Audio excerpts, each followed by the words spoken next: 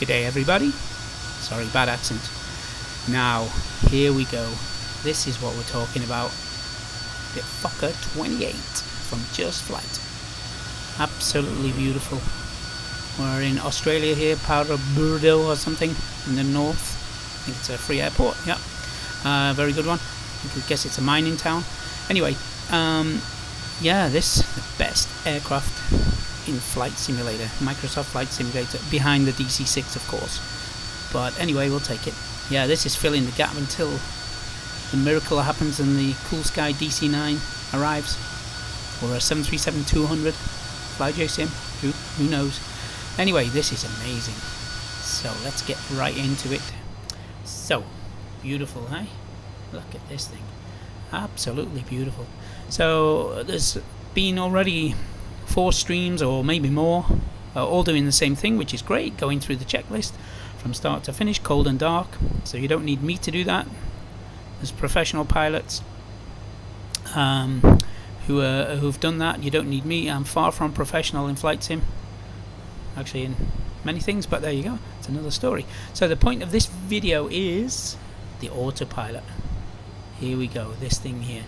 You're probably not used to first generation autopilots with the modes. This one's also a little bit funky, but there we go. Well, let's have a look at it. So yeah, two parts, well, 3 parts of the autopilot. You have the glare shield here, you've got the mode selectors, the flight director modes, the heading and nav sources, and radials or ILS courses, and here you have the radios, the 2 VORs, so pretty cool. The other thing is the autopilot and flight director mode annunciator here, this too. That's kind of useful to know exactly what mode you're in. Of course you can look where the knobs are selected, but here's also good because you're right next to the instruments. Oh yeah, of course here you have the altitude selector, where the plane will level off at, depending on the mode. Yeah, anyway, so here we go. Yeah, the last thing is we've got the autopilot control here. I think they call it the controller. But this is where you actually turn the autopilot on and put the yaw damper in. Got to do that now actually. Just about to take off. So yeah, there's 2. You can see here there's color coded. We have horizontal modes in brown, roll, and we have vertical modes pitch here in blue. So if we take off and we engage the autopilot, we're going to be in roll mode and pitch mode, which they call it basic mode. Basically, if you're 15 degrees nose up and wings level, engage the autopilot, the plane will carry on at that attitude. That's the plan, until you change the attitude with the pitch here, this selector. You can pitch the nose up or down. I think if you hold, I think it's every 2 seconds is a degree. I've just found if you want to change, say 500 feet a minute climb or descent, you hold it for like 1-2 seconds and let go, something like that. I've found out worked. Okay, good.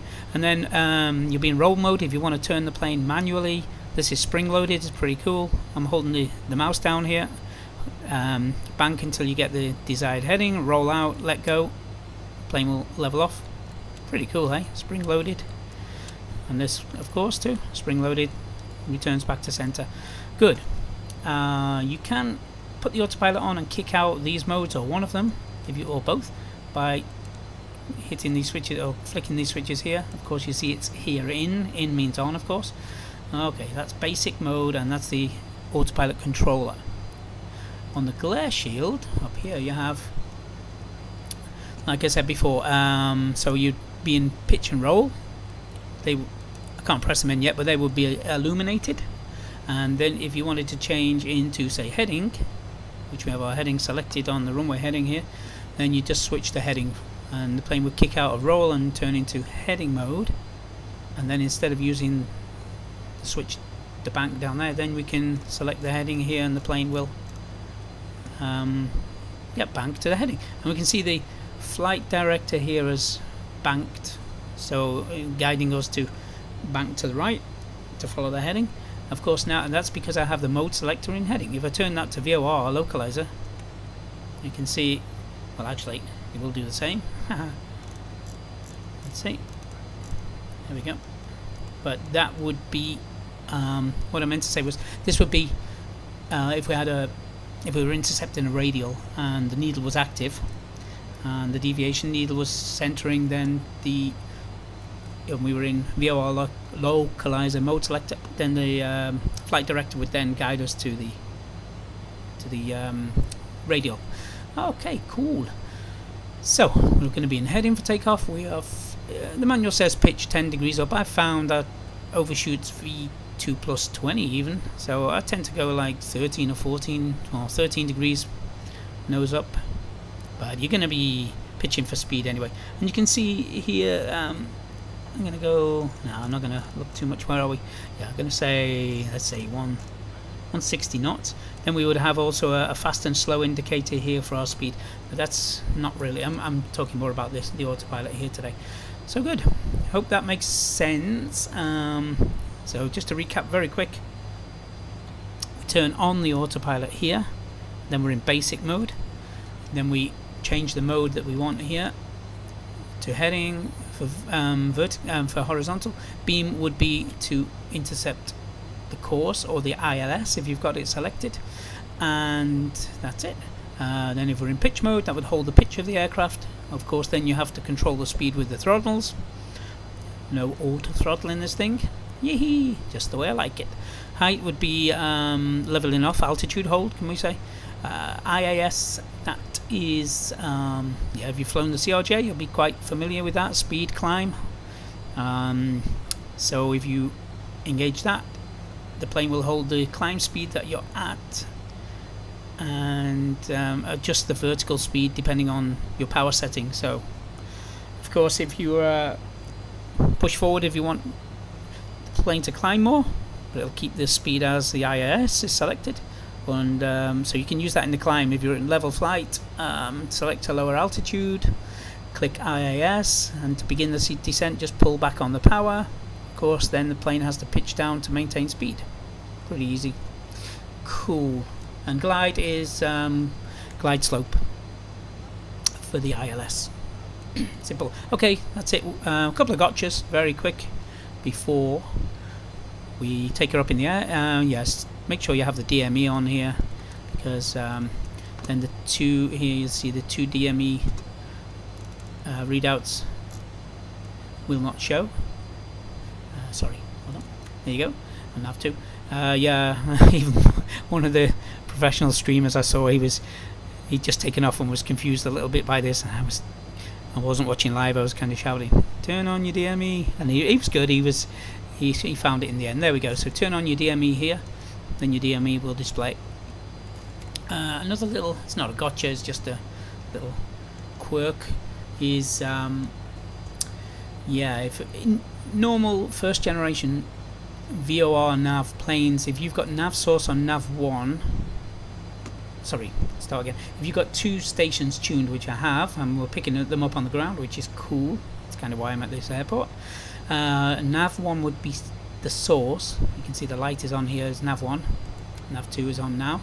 So if nav 1 was tuned and that was the source, then that would display here on the HSI of the captain, and nav 2 would display on the first officer's HSI.